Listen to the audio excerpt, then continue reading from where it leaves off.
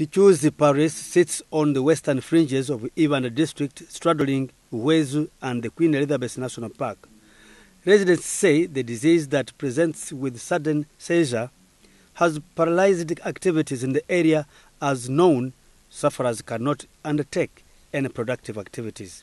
During the week, religious leaders led by the Bishop of Ankole, Seldan Mwesigwa, camped at Lyabatenga Health Center 4 as officials from Uganda medical stores assessed the incidence and extent of the concerns. And say there was a need to talk to the community instead of just people in church. And all along, we had always been having talks to these Christians concerning early pregnancy and that kind of thing, school dropout, because this area has a very, very big problem in that aspect.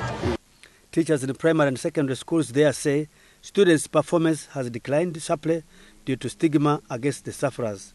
Local leaders trying to address the issue claim drinking water contaminated with swine droppings, poor nutrition and drug abuse could be fueling the incidence of the condition. Actually washed into the water system, the water bodies, and people take that water and boil.